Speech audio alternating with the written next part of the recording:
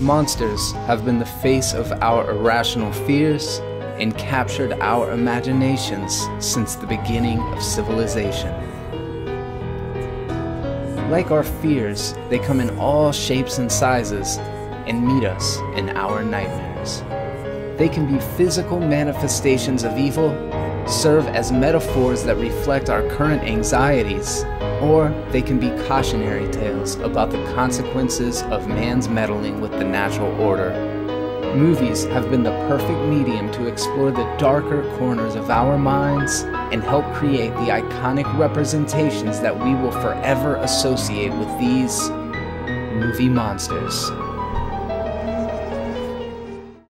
Welcome to Movie Monsters, where we discuss the history of some of horror's most iconic bad guys. On this video, we're talking demons and demonic possession. The concept of good and evil has existed probably as long as the concept of time. Demons are the embodiment of pure evil. There have been hundreds, if not thousands, of reports of exorcisms, dating all the way back to the Dark Ages, when it used to be much more common. The phenomenon all but disappeared until the 60s and 70s, when movies and media attention kind of re-sparked the public's interest. Reportings literally increased by 50%. Catholicism is the religion that's become synonymous with possession, however, other cultures have similar beliefs and practices. Exorcisms typically have to be cleared through the Catholic Church, and are only performed when they have some sort of proof that a demon has inhabited a host. There's certain symptoms that a priest is looking for when they're deciding whether or not this person truly is possessed, including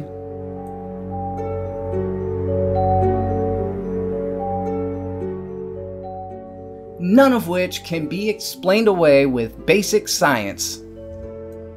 And now that we've gotten all that out of the way, let's go ahead and jump into this list. We're going all the way back to 1957 to discuss Night of the Demon, which has nothing to do with the 1988 Night of the Demons film.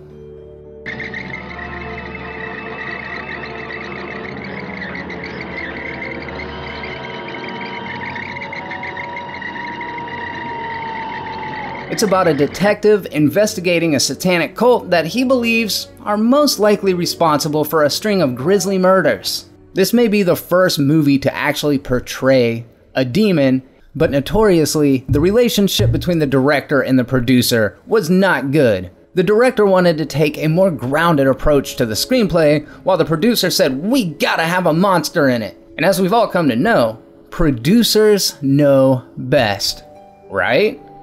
Despite the fact that this movie doesn't explore a lot of the tropes that we see in later exorcism films, it definitely portrays a demon, and that's why it's on the list. Some movies just aren't gonna neatly fit into one movie monsters category. Like, where the hell would I put Cabin in the Woods?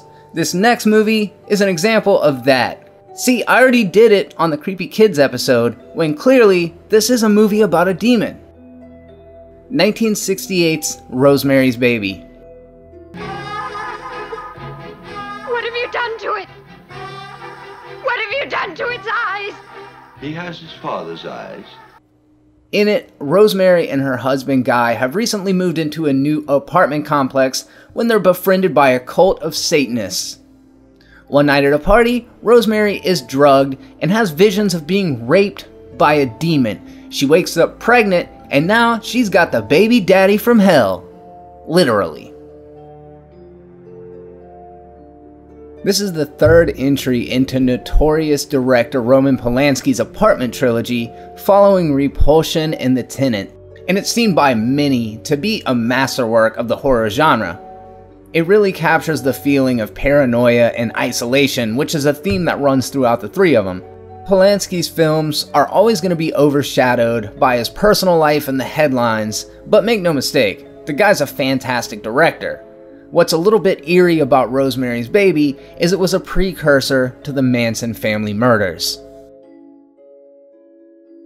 As iconic as Rosemary's Baby is, it's this next film that set the gold standard for demonic possession and permanently defined the template.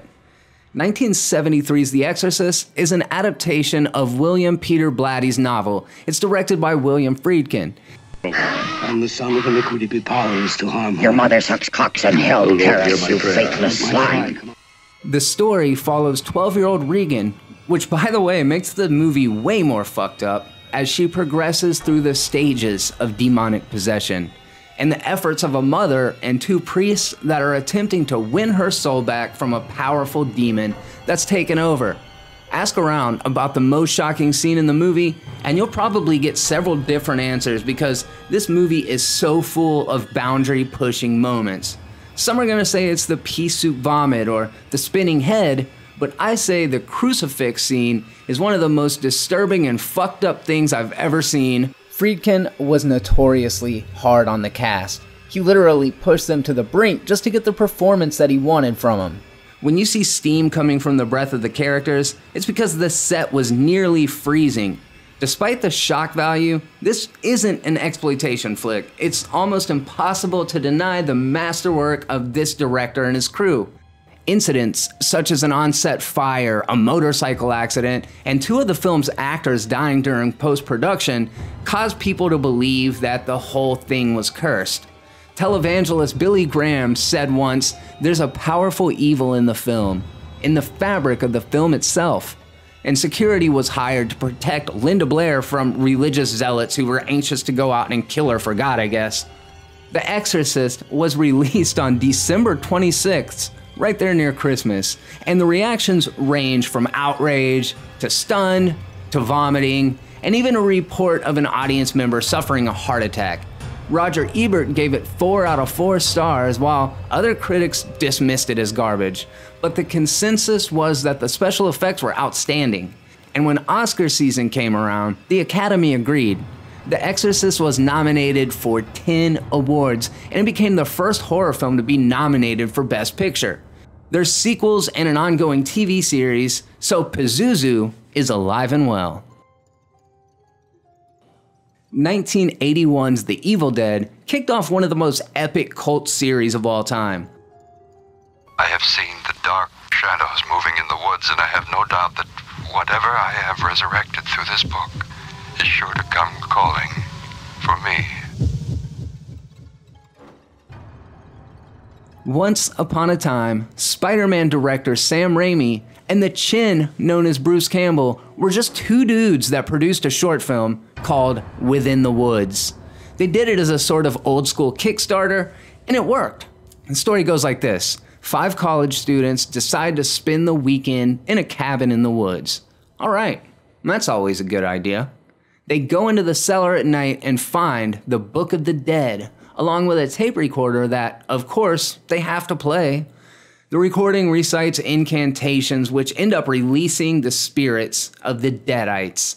Then Bruce Campbell's Ash is gonna have to kill them by dismemberment. They secured $90,000 and off they went. Raimi used handheld cameras and very practical special effects, and its lo-fi look is part of the charm of it. The Evil Dead was essentially a test run for the far superior sequel. The Evil Dead 2 would set the tone for the series moving forward.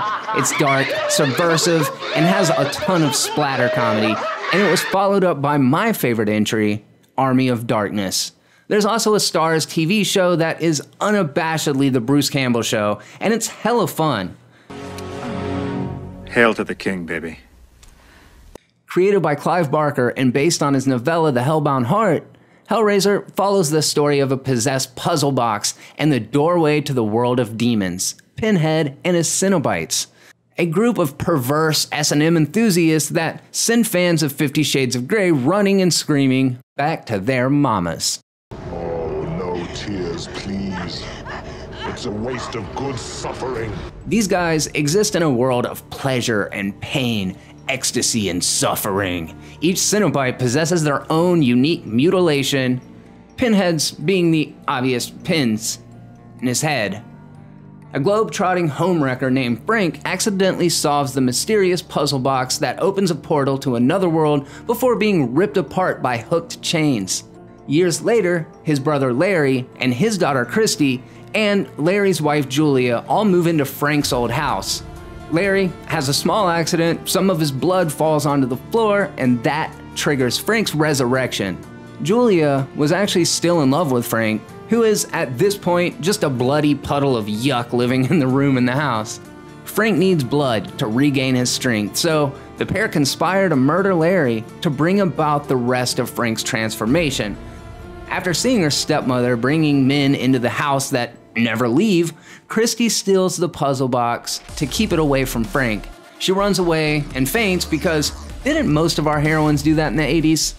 She wakes up in a hospital and solves the puzzle box when Pinhead and his minions make their really big entrance. Pinhead, played by the iconic Doug Bradley, explains that they take anyone that solves the box into the dimension where they torture them for an eternity, and since Christy solved the box, they want her.